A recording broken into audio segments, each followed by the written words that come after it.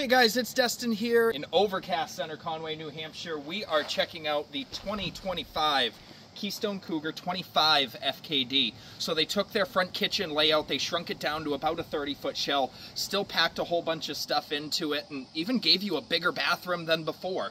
So let's get going. Tongue jack, oversized propane tanks, and then a true battery disconnect right behind there with their quote-unquote giggy box. True to all Cougars is going to be our molded fiberglass front cap, automotive grade window in the front, and our marker lights, they actually run amber instead of like the whites or blues in the event you forget them when you're running down the road. So a little different in the front kitchens is going to be your pass-through storage. It's not really a pass-through because we have all this front kitchen in the way here, but they packed in the important stuff.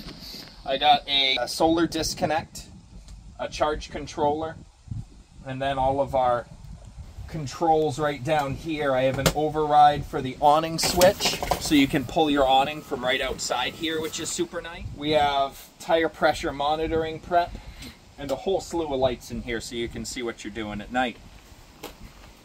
Down the line towards the back end, huge power awning on this coach. Outdoor speakers. They've added ABS on all of the whole Cougar lineup this year. I don't know why they haven't done it before. It's a game changer for towability and safety while you're towing.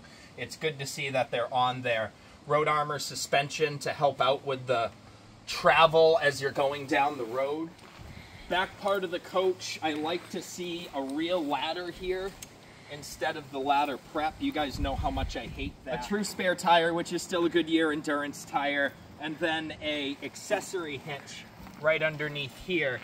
Now this one's going to be rated for 300 pounds. It's good for a bike rack, not for much else past that. So this is underneath our master bed. You get at least an extra storage space for chairs or something like that. All of our tank dumps are going to be located right here, which I'll be honest is kind of a pain spot to do it. You will have access with your slide closed. We get a door here to do so, and I can reach with the slide open. It's right next to the edge of it, but something to consider when you're looking around. On the back side of the nose of the trailer here is going to be our hookup center. We have our water docking station, an auxiliary solar prep in case you want to add more than the 200 watts up on the roof, and our tankless hot water heater. Thank goodness for that switch. On into the 25FKD. So they've redone some things for 2025 that I'm excited to see here. Let's get started on this huge front kitchen that you get. So if you're in the kitchen lifestyle, prep space is the name of the game. I was a line cook before I did this, and the last thing I wanted was nowhere to work. I got plenty of space here. I have an inlay for the sink so you get a little bit more prep space, and I got this huge area right here to be able to do my work. I have outlets that are accessible along with USB power, and then more than ample storage for the kitchen here. This is where all that pass-through storage is gone, is into your kitchen setup.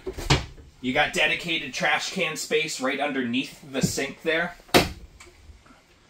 and your overhead is just unbeatable in this one. Plenty of storage throughout. They've went with a all-black Furion appliance package, so you got the 0.9 cubic foot microwave, range hood, 3-burner cooktop with the fancy lights, and an oven that's not big enough to write home about, but you can cook something in there.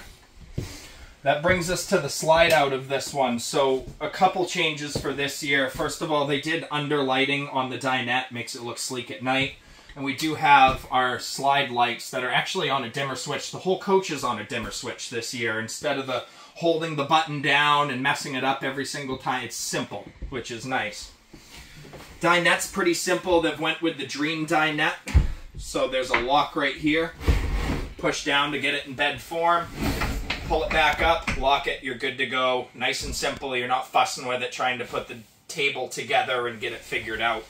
Underneath your dinette, you're going to have storage that goes under both of them here. It's actually on a glider system, so it's a lot less fussing around. Across from the TV, we're going to have our recliner theater seating. So they're ripcords. Reason being is because the electric ones, if you don't have 110 power and your recliner's out, how are you going to get your slide in? Keystone thought of it. You still have heat and massage and all the fancy stuff, but it's just a manual ripcord now.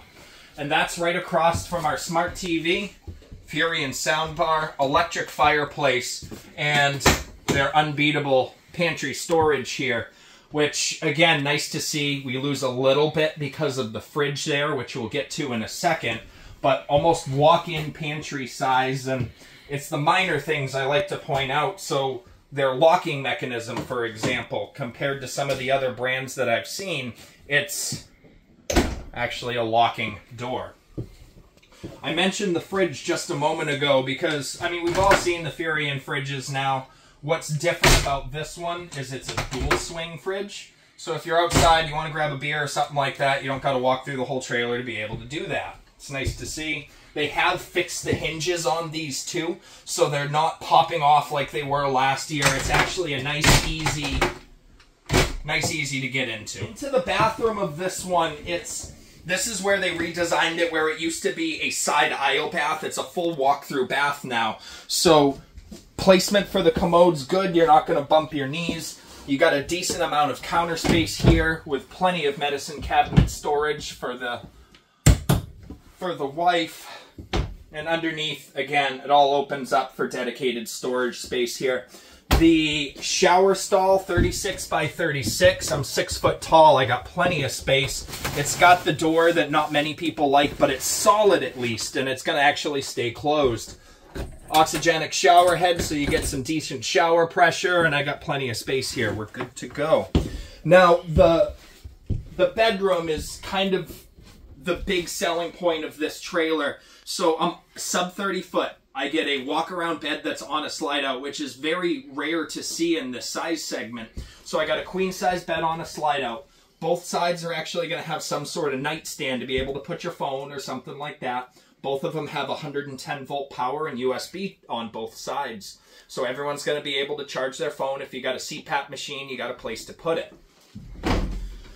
Huge, huge wardrobe that opens up here for clothes storage. And then I do have underneath a couple more pull-out drawers for even more storage. Here's going to be your breaker box for the back here. Now, one of the options on this trailer is a second air conditioner if you wanted to add it. Up here in the Northeast, it ain't going to make a world of difference. If you're sitting in Texas watching this video, get that second air conditioner. But it's going to be a dump system right in the back bed here. Guys, that's the tour of the Cougar 25FKD. They really shrunk down the layout, packed everything in here still, and I think it's a good flow to it. Guys, if you're part of the RV lifestyle, make sure to follow along for more, and thanks for watching.